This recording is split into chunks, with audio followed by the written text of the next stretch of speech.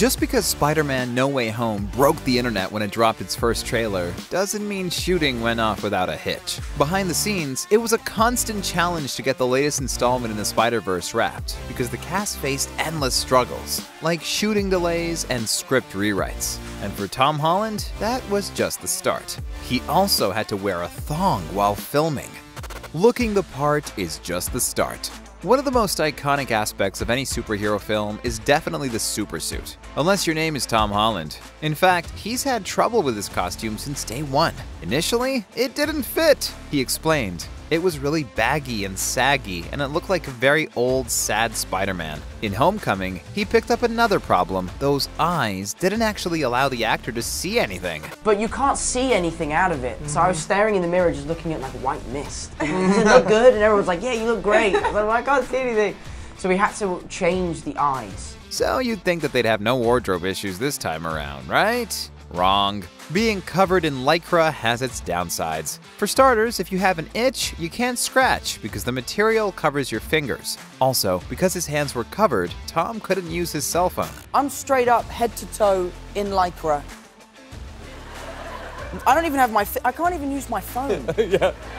And I'm 23, like I use my phone a lot. Yeah. But that's nothing compared to the fact that he can't really eat or drink in his costume. To do that, the suit's eyes need to come off, and a straw is inserted through the hole. It's like something out of a horror movie. And then there's what needs to happen after you eat. Tom recently revealed that he has to plan his bathroom breaks almost an hour in advance, because that's how long it takes to remove the suit. To add insult to injury, he's got to wear a very specific kind of undergarment in the ultra-tight suit, a thong. Thankfully, he got used to the underwear, so it's no longer an issue. But what about how the rest of the cast looks? When it was revealed that Zendaya was cast in the franchise, fans freaked out that MJ would be played by an African-American actress. Honestly, it hasn't gotten much better. She's just gotten used to it. Now she has some pretty good advice for anyone still doubting her ability to portray MJ. When I walk outside in New York right now, I see lots of diversity, and I see the real world, and it's beautiful. And that's what is reflected. So you're just going to have to get over it. It's not just suits and opinions that cause headaches on set. The cast also needs to work hard to look good without the wardrobe. The cast has undergone some epic transformations. As the wearer of skin-tight Lycra, Spider-Man can't exactly hide a paunch, so Tom had to hit the gym to get shredded. But while most of us cringe at the idea of training, this guy had an advantage. He's a trained dancer and gymnast. Plus, the actor had a very special workout buddy, Jake Gyllenhaal. The only problem is that in terms of fitness, Jake really outshines Tom. We were in China recently, and Jake asked me if I wanted to go to the gym. And I have to be honest, I didn't want to go. Because Jake Gyllenhaal's ripped, right? Those grueling workouts might just be the reason the cast trainer came up with a different and totally unconventional way to get Tom looking buff. There's a good reason that so much work goes into getting the actors physically prepared, because otherwise doing stunts would be a nightmare, and Tom really enjoys doing his own stunts. I do, actually. I do my own stunts, but there are some stunts that I can't do, and then that's why I have my stunt double Greg and Luke, who are incredibly talented. In fact, if Tom had his way, he'd do all his own stunts. But there's a problem. The actor isn't actually allowed to, legally, which is why he also has a stunt double. Then again, not everyone on the cast had such a hard time looking the part. Jacob Batalon managed to lose a ton of weight for No Way Home, but not without causing some gossip. When the actor first debuted his new body, haters accused him of undergoing weight loss surgery to get slim. However, in reality, it was all down to damn hard work and endless hours of cardio. But while the suits and physiques of the cast are often the first thing we notice, there's another thing the actors had to get right, which required a lot of work. They have to sound the part. We need to talk about that accent. In case you somehow missed this news, Tom Holland is actually British. Sure, he's pretty convincing, but when he's playing Peter Parker, he needs to put on an American accent. Why are you pretending to be British for the interview? No, but I am British. It isn't always easy. In Homecoming, Tom accidentally dropped his accent in a scene set in a sandwich shop, and no one noticed until post-production. As a result, the entire thing had to be reworked and cut to not show his face, so that he could fix his mistake via voiceover. So when it came to filming No Way Home, the actor was determined not to mess up his accent. He's not alone, because more Brits have joined the franchise. First, there's Benedict Cumberbatch. After perfecting his American accent, he really understands Tom's pain.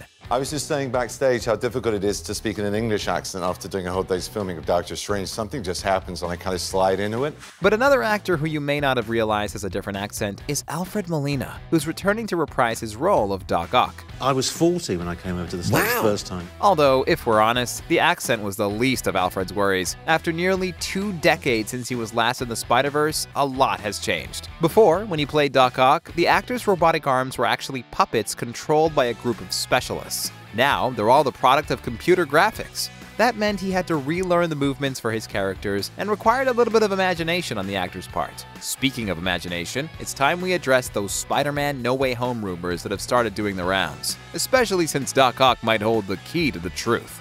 The rumor mill is causing waves. We all know that Tom Holland wasn't Hollywood's first Spider-Man, but even though he's amassed a massive following, fans of the franchise are still hoping to see a different Spider-Man, or rather, Spider-Men. Because the internet has demanded to see Tobey Maguire and Andrew Garfield too. And you can't convince the fans that it isn't happening. It doesn't matter that Andrew Garfield has denied the claims a bunch of times, or that Tom Holland has also said it's not happening. So why are fans so adamant they'll see a trio of Spider-Men? Because there's proof. Kind of. Not only do some fans suspect that MJ, who was pictured falling from a scary height in the trailer, will be saved by Andrew Garfield's character to make up for not being able to save Gwen Stacy in his films, but they swear that if you look hard enough, you'll see Garfield's character. Or more accurately, you won't. Because conspiracy theorists are confident that he was deleted from the trailer. This needs some explanation. In the No Way Home trailer, Spider-Man is seen fighting Electro, the Lizard, and Sandman. It's epic and all, but unless you saw the Brazilian version of the trailer, you may have missed a crucial detail, because this version's a few seconds longer than the American trailer. It shows the Lizard getting punched in the face by someone we can't see. Now, fans everywhere are convinced that the invisible puncher is actually Tobey or Andrew. There's more. Remember I promised that Alfred Molina's character was hiding something? There's no way that Doc Ock, who died the last time we saw him against Spider-Man, would possibly know Peter Parker played by Tom Holland. So when he appears in the trailer with a simple, "Hello, Peter," some viewers suspect he's not actually talking to Tom's character, but to the Peter Parker he knew, played by Tobey Maguire. We'll have to wait to see what the truth is, because we can't rely on Tom Holland to spill the beans anymore. Keep a lid on those spoilers! The thing Tom Holland is best known for outside of playing Spider-Man is spoiling the movies in which he portrays the web slinger. Does Tom Holland spoil movies? Oh! Yes. In the last interview. The biggest spoiler of the movie. At one stage, he was so bad at keeping industry secrets that the Marvel bigwigs didn't give him any info about the movies, in case he accidentally revealed it. I read the electronic press kit. I know, yeah. They don't even give me that. Oh, really? Yeah. Thankfully, that doesn't seem to be a problem for No Way Home. Tom recently admitted, "I had my big pitch meeting with Marvel and Sony about 2 weeks ago, and I know all the secrets. But I've also done about 1,000 interviews, so I know how to not spoil a movie anymore," which has presented the media with a problem. If Tom won't tell them anything, who will?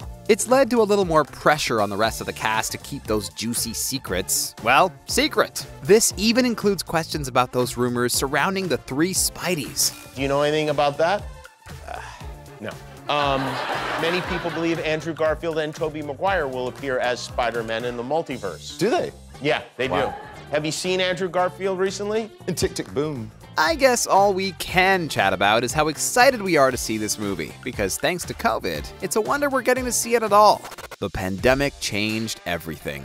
Your health and social life weren't the only things affected by the pandemic. Hollywood took a heavy hit. Multiple films were postponed until the safety of casts and crews could be ensured, and Spider-Man No Way Home was no exception. Because the film halted production in the early days, its initial release date was also postponed. That led to a major problem, and we don't mean disappointed audiences. You see, No Way Home was originally supposed to hit cinemas before Doctor Strange and the Multiverse of Madness, but Spidey's later release meant that we'd see Benedict Cumberbatch being Strange before we see him in Spider-Man, and there was no way that would work in the original No Way Home script. This forced the creatives behind the movie to rewrite the script several times to ensure continuity of the stories. After all, the Doctor has a pretty important role in Peter Parker's next adventure. Tom Holland admitted that in the early days of shooting, the script was changed on a near-daily basis, making it hard for the cast to memorize lines or see where the story was actually going. The actor told GQ, You could ask the director what happens in Act 3, and his response would be, "I'm still trying to figure it out." But the leading man wasn't the only one to struggle in those conditions. Jake Gyllenhaal has been pretty vocal about the added pressure on an already daunting job. It's hard, man. That acting is hard. I mean, it's physically. I mean, all of it. I mean, that world is enormous. It gets worse. The pandemic wasn't the only thing that delayed our next fix of Peter Parker. The franchise also ran into some legal troubles. Earlier this year, Marvel filed a lawsuit against the heirs of the original creators of Spider-Man, Doctor Strange, and other characters, after plans were announced to block Marvel from using the characters in the future. Can you imagine a world without Spider-Man? Thankfully, you don't have to. Instead, check out our other videos for more info on the cast's love lives. Thanks so much for watching, and until next time, stay awesome!